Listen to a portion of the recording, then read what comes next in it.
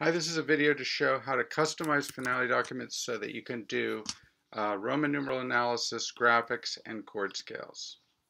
So the first thing is that whenever you see text items or items that are in green like this, that's because they're in the expression tool. The expression tool under the tool menu is right there, right? And it's also looks like that symbol there in the tool menu. If you double click, you'll see everything that's in there. Now, when you get a standard Finale document, there'll be things in the dynamics and the tempo. There'll be preset things. But there will not be something that says Roman numerals. You have to create that by saying edit categories and create your category. You can call it whatever you want, analysis, Roman numerals, whatever. And then you simply choose a font and you start programming. So I'm saying create Roman numerals. I would then type in whatever I want, the symbol that I need. Say this would be an inversion of 5, 7 of 3, for example, right? And then it gets added to the library. And then if I want to set a shortcut for it, this is very important because it can be very time consuming to have to keep going in and out of this library. So if you set shortcuts, you can analyze a document much faster. And so I could give it any shortcut by holding down Shift and hitting that shortcut button. So say I wanted to call this letter N, I would do Shift, hold down N, and now you can see the N has appeared. And what that means is that I can go anywhere in the document. As long as I remember what that is, I hold down N, click, and the symbol will appear. Now what I've done in this document is I've done a very intuitive shortcut set, or pretty intuitive, which is to have all of these numbers correspond to diatonic major harmony. So 1 is 1 major 7, 2 is 2 minor 7, 3 is 3 minor 7, up to 7. And then I put the 8 is the arrow, 9 is the bracket, the 0 is the dotted arrow, and then right below the 0, the O is the dotted bracket. I did it like that because I thought I could make that sort of that would make it easier to remember. Then I put under P, I did deceptive parentheses for when a chord is not resolving as expected. This key I made to be MI if you want to label something as a modal interchange chord. Now what I did here is I tried to relate some kind of logic. So I have a 1 major 7, and then the next one down is going to be the corresponding dominant chords. So 5, 7 of 1, 5, 7 of 2, 5, 7 of 3, 5, 7 of 4, etc. And then below that, I did the sub 5 of 1, sub 5 of 2, sub 5 of 3, etc. And then down here on this row, I did a string of common modal interchange chords in major keys. Now, I couldn't capture every possible modal interchange category, but I tried to get the most common ones. Now, if a project was different, and I knew I was going to be in minor key harmony, for example, I might preset these numbers to be diatonic minor key chords. And I might have, something else here, like I might have more common composite minor borrowed chords or something like that. So you can set those with that shortcut again by being in the expression tool and choosing what, giving yourself a shortcut and holding down Shift and hitting the key.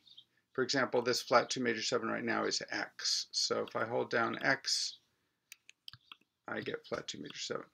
Okay, that's how you make the expression library for analysis, and that's how you set shortcuts for it.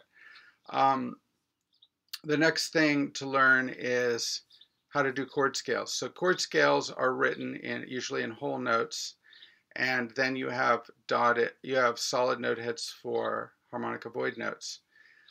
So what you have to do is I've got a measure here to show you. This is a measure of 4/4. What you have to do first is change the measures that you want to be chord scales by double clicking and then changing the number of beats in the measure. Now, if you want the chords, if it's a 7-note scale, meaning the 8th note would be the octave of the scale. So like a major scale, you'd have 7 notes, and then the 8th note would be the octave.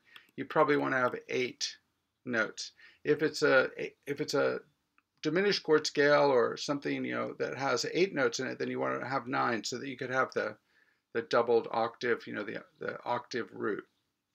So I'm going to just do an 8-note scale, like a typical. It would be a 7-note scale, but plus the 8th note is the doubled octave.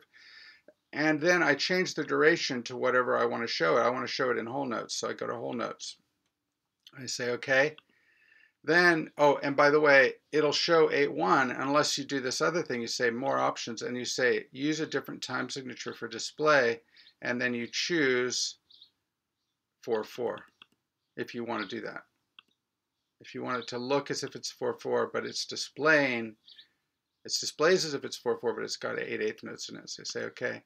So now it just looks normal right there. Okay, now what you do is you can put in your chord scale. Like say I was doing G Mixolydian.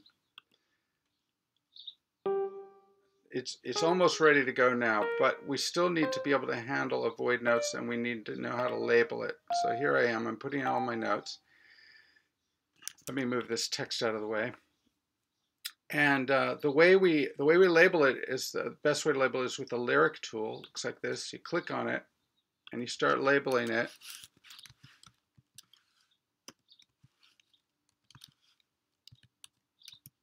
And you'll notice that I do have a harmonic avoid note we're going to have to deal with in a minute. Okay, now I've labeled it. And now we have this harmonic avoid note. Now what I did is I programmed into this library, I programmed a staff style that will change that into a solid note head. Staff styles are handled by this treble clef. Now it's beyond the scope of this video to show you how to program a staff style, but I'll just suffice it to say that you can, in a separate video, I'll make about that. But basically, you can create a new staff style by saying define staff style, and then tell it to make all your note heads solid, and then you just apply that staff style with a shortcut. Now my shortcut right now is S, so when I hit S, it just turns it into a solid note head. Okay, so once you've got all this stuff in your document, you now have what's called a library. And the library can be saved. If you go there, you can say save library, right? So if I was saving all this stuff that I've programmed in, click on that. And then I go in and I choose whatever aspects of this are unique or important. So one of the aspects of it is that is the shape expressions, that's the arrows and stuff, and the shape text expressions, right? Got to save those. And then the other thing I might want to save is the staff styles, because that's where I programmed that solid note head. Let's see where there they are. Okay, so I am now going to save this library, and I'm going to call it analysis and chord scales. And I'm doing that to remind myself what is it that I did, you know, what would be useful about this library. And then you'll notice that when I go to save it, it already selected, it went right to the libraries folder in the make music folder. You may not realize that's where we are, but that is where we are. If I click here, make it bigger, you'll see that it's in the Finale 26 under Make Music Application Support. It's under all this stuff. That's where you automatically went. And you'll see that I have a folder that I've created in that called My Libraries. And I would just say Save.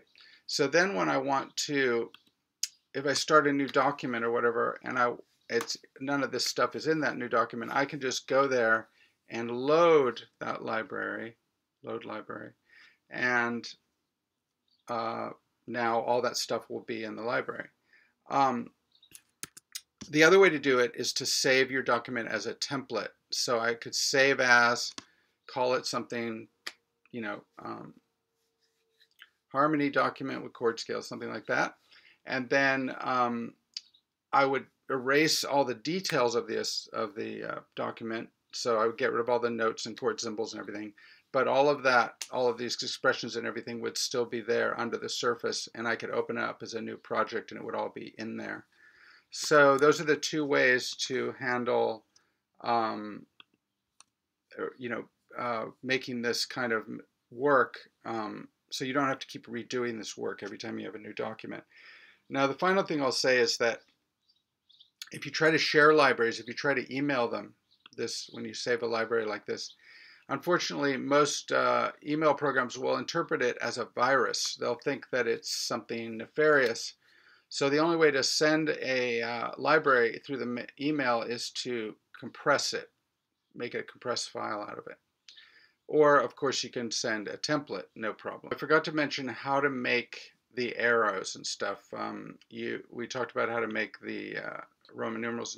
So it's a similar process. You go to the expression tool, double click, and then you go to say create, but instead of choosing the text area, you choose the shape area, and then you decide what your shape is going to be, and you decide on what makes sense, whether you're going to use a square, a circle, a curved line, zigzag line, whatever kind of basic shape you need. So say I was going to make an arrow, I'd probably use a curved line. And I go up to my shape designer, you decide on the line thickness, the line style, that's where you would be able to make a dashed line. And then you might decide on an arrowhead. So I'm going to make this, and then I'm going to add an arrowhead to it by going up here and choosing one. And right now it's got one, and maybe I could choose a different one. I could, maybe I like this one better, or this one doesn't, and then you can see what it looks like. You can get a little preview. That's the last one. This is the second to last one. That's a lot bigger,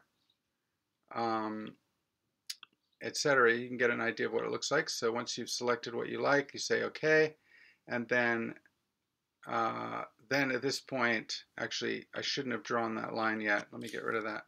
Now I've set that. Now I can draw it, and I'll get the arrowhead that I programmed.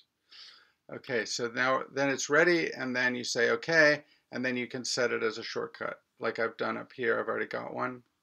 If I like this one better, I can just set my shortcut Shift 8. I hold down 8. I get my arrow.